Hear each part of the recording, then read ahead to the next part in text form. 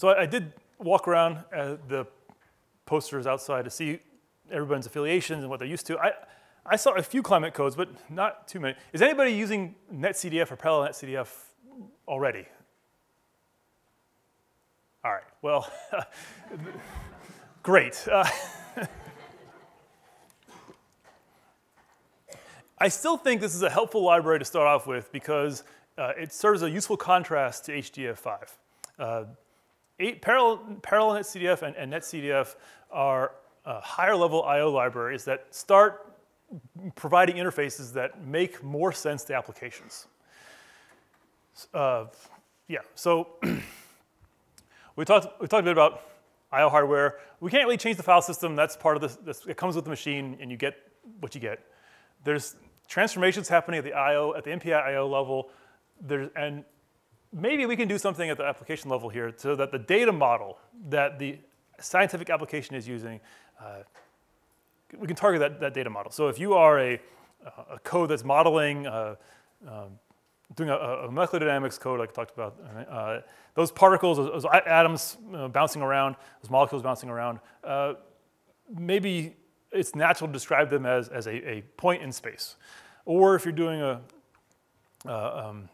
computational fluid dynamics code, your cylinder or your vessel is going to be broken up into 3D physical space, X, Y, Z.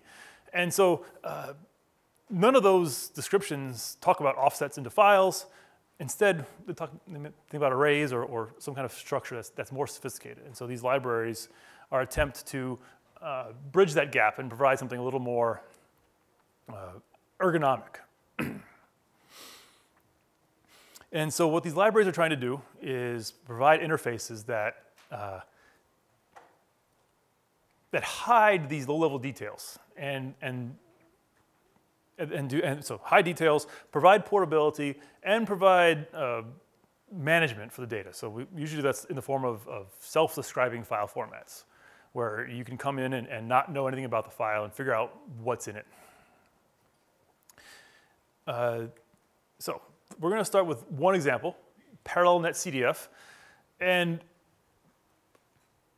so as we established, nobody's using parallel NetCDF, but it is a good contrast to HDF5 because the way that the NetCDF and parallel NetCDF libraries came about was closely tailored to one workload, multidimensional arrays for the climate and weather codes. HDF5, by contrast, is much more sophisticated, can be applied to a wider array of workloads. And as a result, its interface is a little more complicated in some ways, but because it's complicated because you can do more with it, right? So if you can strip down and just focus on one thing, you can get away with providing a very narrowly tailored interface. So that we can go through that and compare and contrast the different design points that were made by these two libraries. And then if you're going to use a library, you can decide which features you need or don't need and decide what's going to happen. So if you want to go learn more about parallel NetCDF, we have a couple of websites. I should use the pointer. We have a few websites over on MCS and Northwestern, and the hands-on material will also have a couple pointers to where you can learn more about it. There's a man page for parallel NetCDF on Theta too once you've loaded the Cray parallel NetCDF module. But okay, so a little bit about parallel NetCDF. It started off as an Argonne Northwestern project that was going to take the Unidata serial NetCDF and then add a parallel interface to it. We kept the same file format because it had a lot of compelling reasons to do it. It was a self-describing portable file format. It contained it has a data model that relies on multidimensional arrays of typed data. So, a floating point array that's X by Y by Z big. You can put annotations on the data set, the variable, the dimensions, so you can describe to other users what's going on in there. And then the usual bindings to different languages. Parallel NetCDF adds the notion of non-contiguous I/O because we're working in an MPI context. And also the idea of collective I/O, which we've been able to use to pretty good effect here. And then a non-blocking I/O interface. I'll talk a little bit about that if time permits. Then a couple years after we started working on parallel NetCDF, the NetCDF4 project came along, which added parallel interfaces to Unidata NetCDF. So this is an unfortunate bit of confusion here. We have parallel NetCDF, or PNetCDF, that's the Argonne Northwestern one. And then we have Unidata's parallel NetCDF. Yeah, sorry, there's a bit of a confusion there. But we try to use the term PNetCDF for our stuff, or I might call it Unidata NetCDF or NetCDF4 for the other. At this point, the two interfaces are a little bit different, but the file formats are the same, unless you're using the HDF5 backend for NetCDF4. This gets complicated. Sorry. Yeah, talk about that. So what goes on in the data model? I mentioned this, but we'll talk about it again because it's important. The scientist thinks in terms of multidimensional cubes or patches, right? A climate code would look at pressure over a patch of North America or a chunk of atmosphere.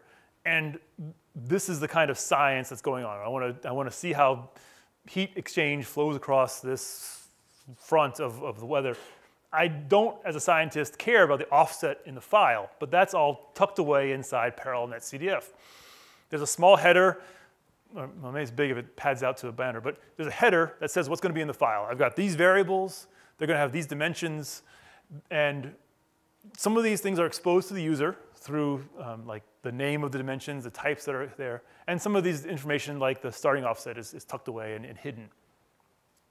And so after the header, then there's a region of data. So the nice thing about, from an implementer standpoint, the nice thing about NetCDF data, the NetCDF format, is that once you've described the data, it's sort of fixed. So we can have all the variable data can be for one, all data for one variable can be in one region of the file, and then so on and so on and so on. There's a record variable in NetCDF and parallel NetCDF. Record variables are what you might use if you have something growing over time. So a sensor out in a prairie that's recording temperature and wind speed would be writing out to a NetCDF data set, and then the unlimited dimension would be a record variable. And the way record variables are implemented is you have the fixed dimension, maybe x and y and latitude, longitude, and altitude, and then time might be the unlimited dimension. And so if you have 5 record variables in your NetCDF data set, you're going to have all the data interleaved like a deck of cards, where the first time step for all 5 variables is going to be in the file, and then the second time step in the file, and the third time step. When we implemented this is my sadness as a clever parallel I/O person. We said, we'll just tell people not to use record variables because they perform poorly and no one will use them. Everybody uses them.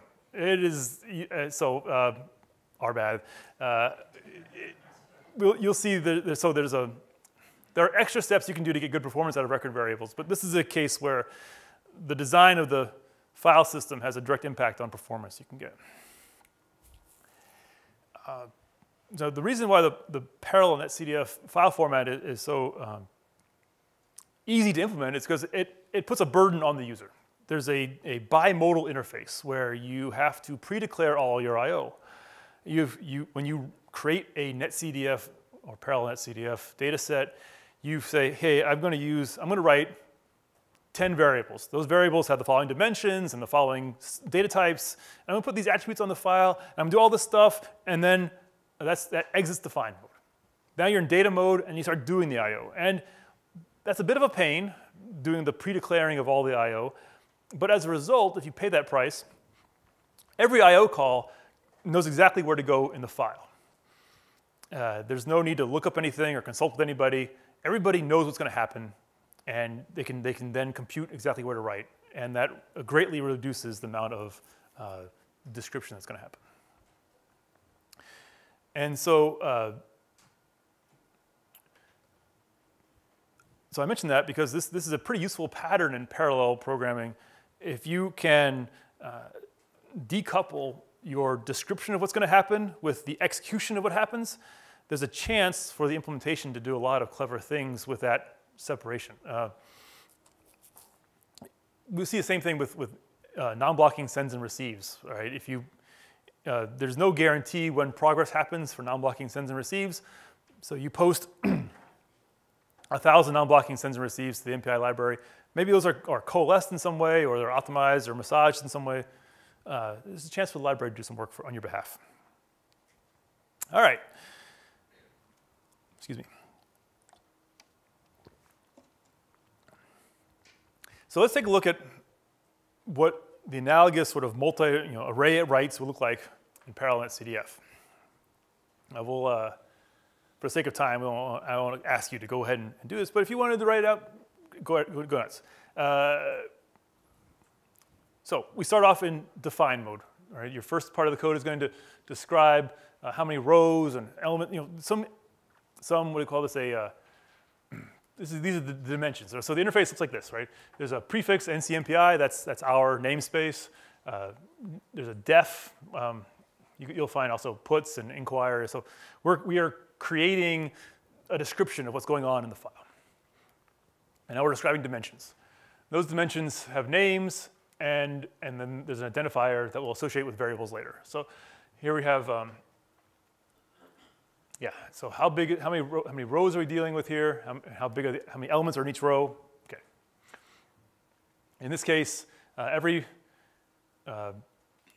process was going to write some number of rows out to the file. So globally, we're describing how big the x and y is going to look like. All right, and then we associate with this dims array. Here's dims over here. We associate that with a variable called array. Very clever name, I guess. But then we have those identifiers. We're building up the description. And then we can put an attribute on, in this case, we're putting it on the var ID array. So these attributes can go on dimensions on the file itself. But in this case, we're going to associate this human readable, this metadata with the variable ID. All right, and so now instead of doing subarrays and dealing with data types and when things are valid or not, we can just set up the starts and counts. And so again, these are like, we're thinking in terms of arrays. So we know how big the overall array is because we described the variable up here. And, before we do that, before we put any variable data, we have to switch from define mode to data mode.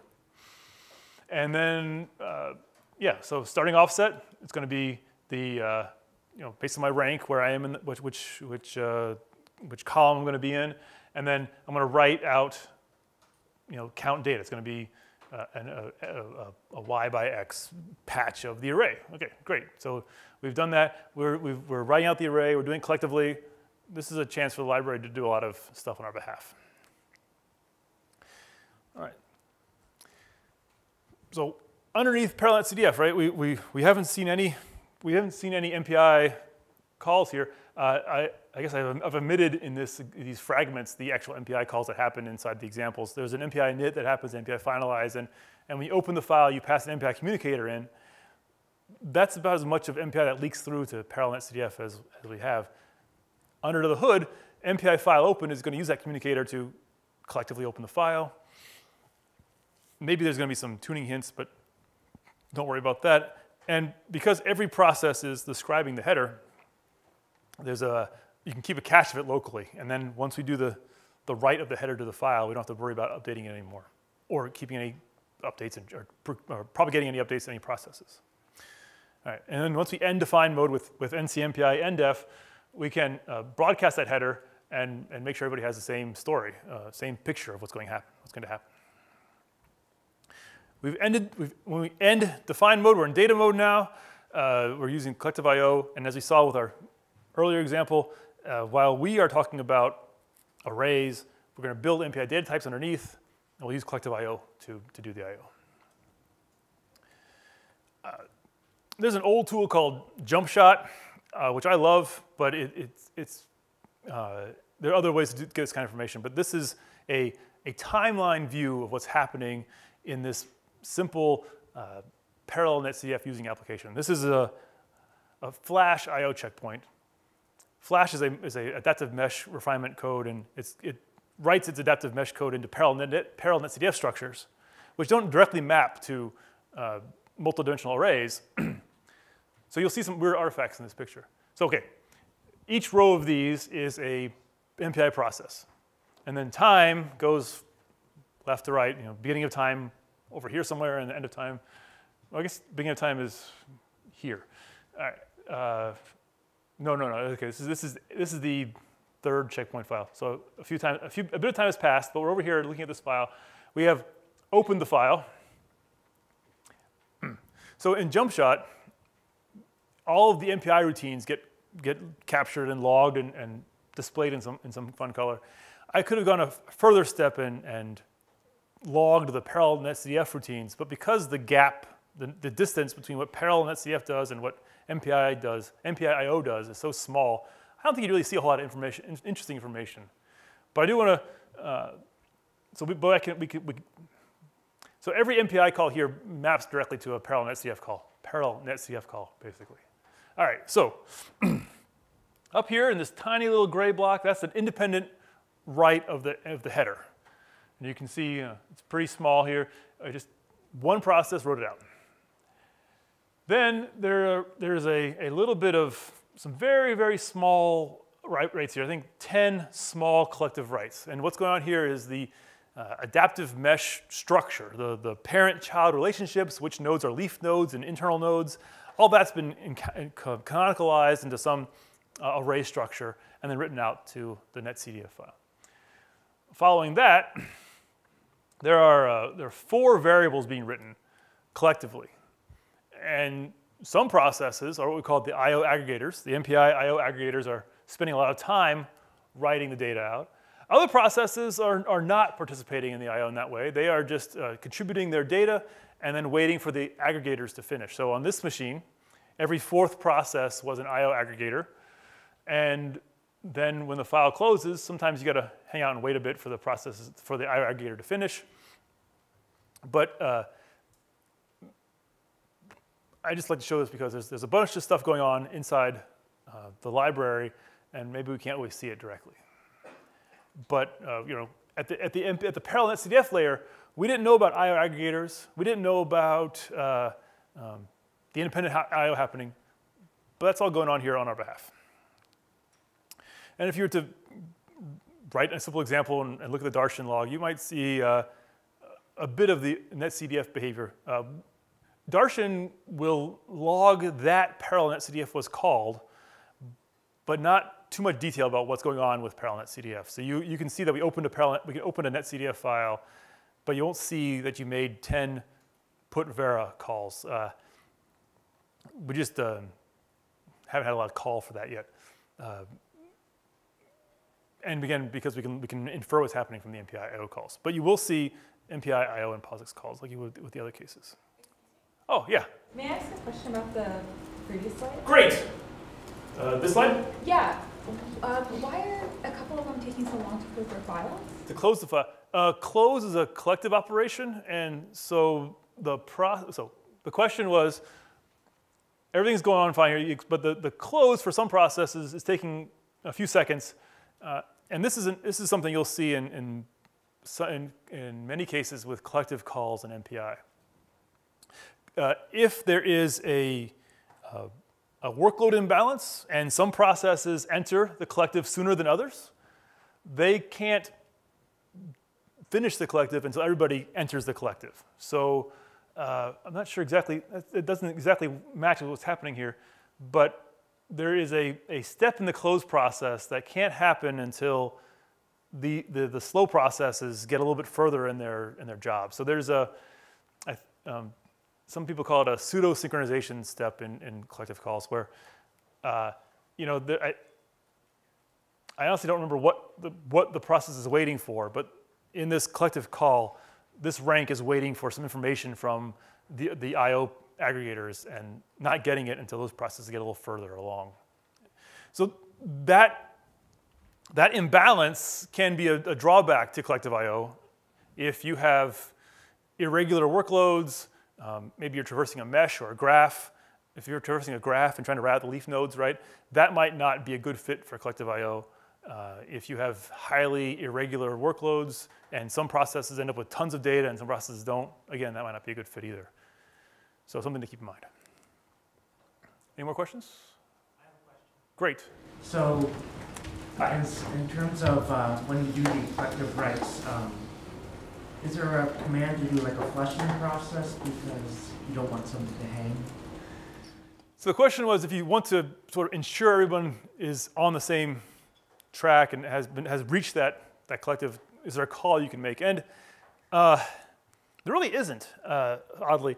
You can do an MPI barrier, and that will make sure everybody reached the barrier call, but there's no guarantee about when processes leave the barrier. I mean, it probably won't be 5 minutes, right? It'll probably be pretty close.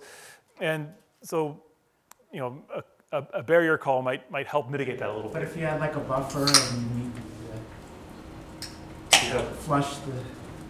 There are, the MPI IO library has a MPI file sync call, and that will flush some things, but in the way that we've implemented it, it won't do much to get all the processes on the same page.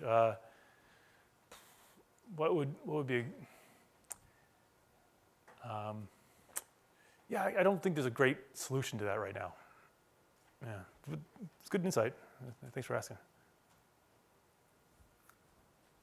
All right, more questions before I go to reading? Okay. So I like to talk about this application. Right, before I get to reading, I want to talk a little bit about how real science might use a NetCDF or parallel NetCDF data set. So one example is this cosmology code called HACK. And they don't use parallel NetCDF in production, but we did evaluate what it would take to use parallel NetCDF for this code. And I think it's a fun science problem.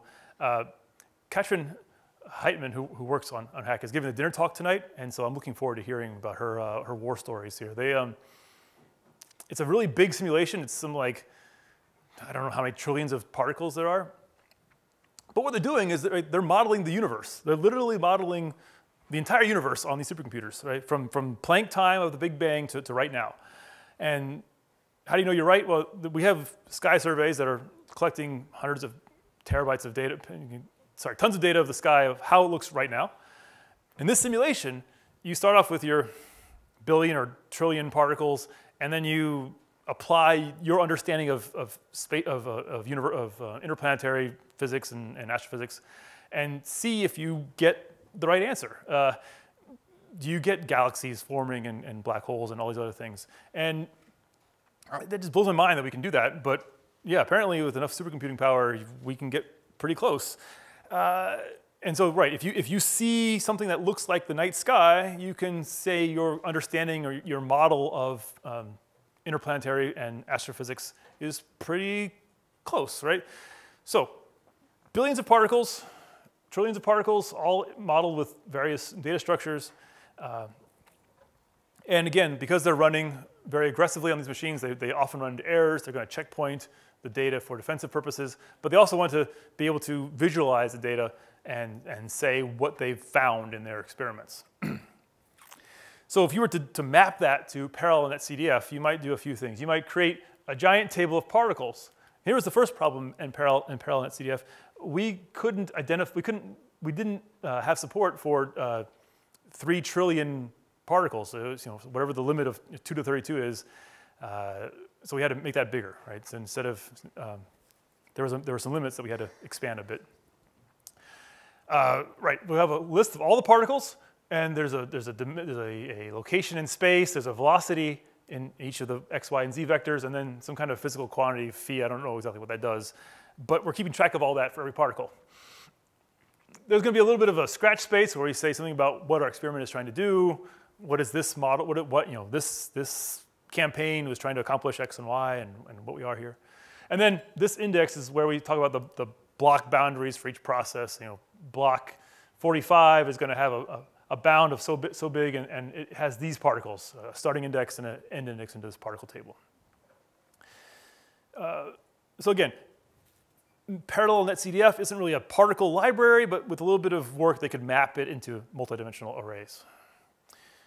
And so pull out the code from their IO kernel, and ncmpi create is the call to look at the file. We use this new file format to accommodate their many number of particles. and we're using a communicator that describes how many processes are involved here. We put an attribute on the file. NC global is the entire data set. That's describing how, that's going to annotate the entire data set with some kind of information. I'm not sure exactly what it is, but it's anything. And then here's the type data here. We're going to put a floating point attribute, the minimum attribute of something here. So that helps the analysis codes get started. Right? Or whatever, I don't know. Not a hack person, but these are the kind of things they're doing with the library. Other things here. This is, again, more of the define mode, talking about the different variables. And again, making sure you put your units on here, right? We lost the Mars lander because someone was doing imperial and someone was doing metric units, so it's important. And then data mode, right? It's going to look. This is a particle code, so maybe if you're doing some kind of particle simulation, you might use this trick. The MPI XScan routine goes through and it collectively figures out, what is in this case, sum. So if I'm rank 0, right? The answer is my particles, and then rank 1 is rank 0's number of particles plus my particles, and then rank 2 is the previous 2 processes plus, and so on and so forth. Going through the process, so the answer would be as if rank 0 started off and saying, hey, my answer is 5, and then rank 1 said my answer is 5 plus 6, and then 1 said my answer is 11 plus 7, and so on and so forth. And at the end of this collective call, everybody knows where everybody else is going to be in this. Well, everybody knows where they are relative to everybody else. So we can figure out an offset. In the end, the answer is where to start in the particle table. And then we can, so with that, a variable identifier and then a start and a count, we can collectively write to that file. These scientific data sets are not useful if you can't query the data and figure out what's going on. So we have a couple examples of how you might interrogate the file. You can start from a clean slate and not know anything about the file, and then start figuring out things like, okay, well, this file has n variables and 6 dimensions and so on and so forth, and you can then keep querying and figure out what's going on. Often, in your domain, you'll have what's called conventions, and so you'll know that code produced in this code has this the convention version 6, and so you don't have to do a full clean slate query. You can just, there's going to be 10 variables in this file, and if you don't have 10 variables, it's an error and something bad happened. Right? So that might be a shortcut you might have in your domain. But if you do enough packing and omit error checking, you can squeeze it all into one slide of C code. So let me walk through the highlights here. NCMPI inc, so underscore INQ is the inquiry routines. That's how you figure out what's in the file. In this case, we're figuring out everything about the file. How many dimensions, how many variables, how many global attributes, and are there going to be any record variables in the file? And if you know that information, then you can start allocating memory to do more things. Okay, well, I have this many dimensions, so let's go figure out what the dimensions are. I'm going to inquire about the dimension length, and each of these dimensions in the file can be associated with multiple variables. So we keep track of the sizes in this size array. And then, all right, so now we know how many, we know how many variables are in the file because we queried up here in step 1. And so we can go through and we can INQ underscore var, and we can say, okay, right. Another thing about parallel net CDF is all the variables, all the dimensions, they start with an index of 0, and they stop at the number that's given. So we don't have to worry about finding out what the. You can imagine a modern version of this might use a C++ iterator, right? And then you wouldn't have to worry about what the indexes are. But this is an older C approach where you just start from 0 and go to some limit. So here we're querying each variable to figure out how big it is, how many attributes it might have, and then we can close the file. We didn't do anything with this information, but we can figure out the structure of the file. Other thing I want to point out is in this query code, we didn't have to switch between define mode and data mode because we were able to go with what we already knew enough about. Sorry, we're not changing the data set. We're just looking at what's in there already. So there's no need to do that define mode, data mode switch. Yes? So the standard printf knows to work with the file that was opened with the netcdf library open? So the question was about the C call to printf. Printf is just going to dump out to the console some information. So I was just not doing anything useful with it. I was just showing something, proving that it actually did some work. You're right. A real code wouldn't actually have that. So if we were going to take our examples and read, here's how we might do that, right? We have the same notional multidimensional array, and we're going to use a couple of routines. We're going to figure out how big the dimensions are in the file. We're going to figure out how far along in our simulation this was from, and then we're going to collectively read that column of data out of the array. All right, so highlights. I should start on this. I'll stand aside for a second for a change. All right, so highlighting the file. We have, we're looking at the file. We're going to say, okay, we have, we know we have a couple variables in the file. We know we have at least one variable in the file. So we'll just skip all the ab initio queries, and we'll go with the conventional approach. But we're going to query the variable. How big is the variable? And so we know, so yeah, query the variable. We know it has, we're going to find out from this answer it has 2 dimensions, and then we'll get the 2 dimension sizes. And then we can get an attribute on the variable. Okay, it's iteration whatever. It'll be stored in this variable. And now, again, we can index into the file just like we did for the writes with a count into the global name, the globals, the logically global array, and then the starting offset. And then we're collectively reading it. And that should give a chance for the MPI library. I would imagine the MPI library would have one process read and broadcast the answer to everybody else.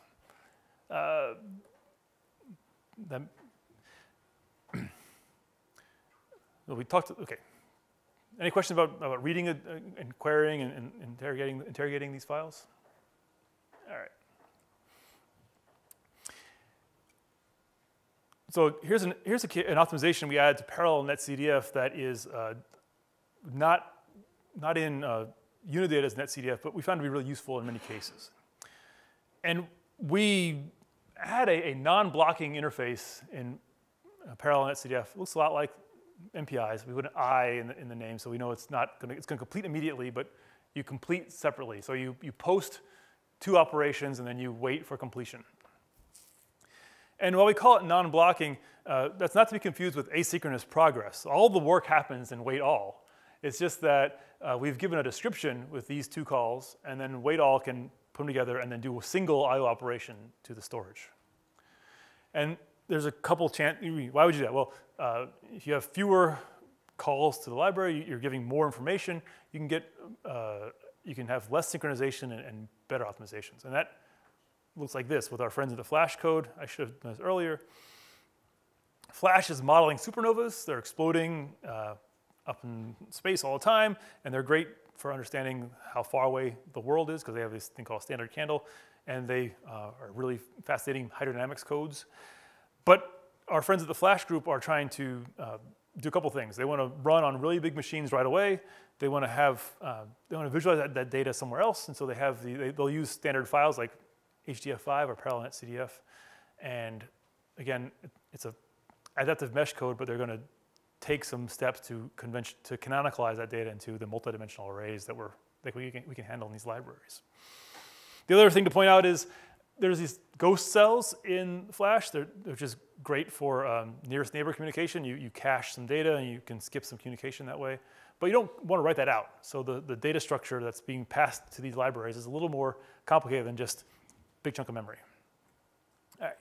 So if we use the right combining optimization in Flash, we can get a pretty big jump in performance. This is, what is this, like writing out 10 variables out to a checkpoint file, and we can get a pretty big jump in performance because, sorry, we could do 2 different ways. The full story is like this. The Flash guys came to us and said, look, we're getting pretty bad performance. What can we do? And we said, well, if you, instead of writing out 27 variables, if you had instead of writing 27 4D variables, if you made a 5th dimension that was the variable identifier, and wrote all those 27 variables in terms of a big array, then you could get better performance. And they said, well, that's great, and they ran the experiment, and it did. But again, all things happen in a collaboration. The checkpoint code could get better performance, but their visualization and analysis collaborators would have to update their tools, and they would have to change file formats across the board for all these different, this whole ecosystem, right? And so that would be they would do that. They're on version 14 or something now, but that's a change they don't want to make arbitrarily. So instead of changing the file format, we could use this non-blocking interface, get the same jump in performance, and maintain the file layout. So, I've got an example skeleton in the code. You can try this out. So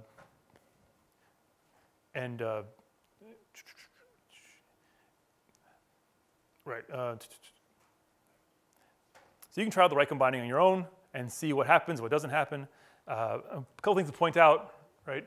We'll have multiple arrays here because you could also do this optimization could also work on multiple IOs to the same array, but doesn't have to be the same array. And then, IPut is the interface, right? Non-blocking puts. We give the same data types and descriptions. Var A is the netcdf way of saying subarray access. There's a bunch of different ways of doing array access, but var A is one of the more common ones for our purposes. You give a start and a count accessing data in the array. And then all the I/O happens in this final step where we say, look, there's 2 requests. Please do all that I/O and tell me what happens. When I ran this example a year ago, it didn't actually result in any combining of operations. It looked like it was 2 separate MPI/O calls, and I hadn't yet investigated what's going on inside the library and what that is. Performance was. See, the thing is, it was a very small example, so I'm wondering if maybe because I was using a toy amount of data, certain optimizations didn't kick in, right? So that there's, I should probably try this again with megabytes of data and see what happens. Something for you to experiment with. All right, so we covered a lot about parallel CDF. Again, not super important if you go off and write parallel CDF code, but it's a good first step towards thinking about I/O models and data model libraries, because it only provides one kind of access, multidimensional arrays. But even with that simple data model, we're adding collective I/O, data type I/O, and non-blocking I/O. And it might take a little bit of work to get into that multidimensional size. Maybe too much work, right? If you're doing certain, if you have certain irregular structures, it may not be a good fit at all. For a while, we had some limitations, but we worked hard to relax those limitations and contribute those back to Unidata's netcdf format. So at this point, Unidata's netcdf and parallel netcdf are completely compatible back and forth in terms of file formats. We had a fun exchange. I have a little bit of time, so I'll talk about this. Where there's a part in the spec that said you could do this thing. You could pad out variables if you wanted to. So great, we padded our variables out to block alignment, and then that broke all the Unidata code because they didn't expect people to do that. And so it was a case where we were closer to the spec than they were, and they quickly fixed the problem. And it's the kind of thing that happens when you publish a spec and other people use it, right? You make some assumptions, and then your users see it and like, oh, okay, I better do that differently. So later on today, after lunch, Quincy will talk about some of these about HDF5, but there are a bunch of high-level I/O libraries out there. A lot of these are closely tailored to a specific application domain, right? So H5part in particular is a good example. The 400 or something items in the HDF5 API are boiled down to 5. And so if you're doing particle accelerator, you might use H5part, and you're going to track these particles, and everything you need is in this small number of routines. Sometimes, like with PIO and GIO, they are their own abstraction layers. So again, application scientists, they want to get their job done, and on some machines, MPI/IO is really good, and some machines is really bad, and so they stick with this parallel I/O abstraction layer, and then underneath they might do parallel netCDF or serial netCDF or whatever. They've got 5 or 6 different approaches. And these guys, the PIO guys, and I keep going back and forth about whether they should be doing optimizations at their level or push that off to the MPI-IO level. And sometimes I'm right, sometimes they're right, and it's been a fun collaboration over the years. We mentioned adios briefly, some of the questions here. Again, in some domains, used quite a bit. The Oak Ridge folks put a lot of work into making sure that's going to be a good experience for people. So if you're running on, if you were running on Titan or you're going to run on Summit, you can probably find somebody who can get your adios code smoking fast. Yeah. And so with that, I'm all done with my part of the day. So any questions before we go to lunch? All right. Well, I'm around all day and all night, and hopefully I'll talk to some of you some more later.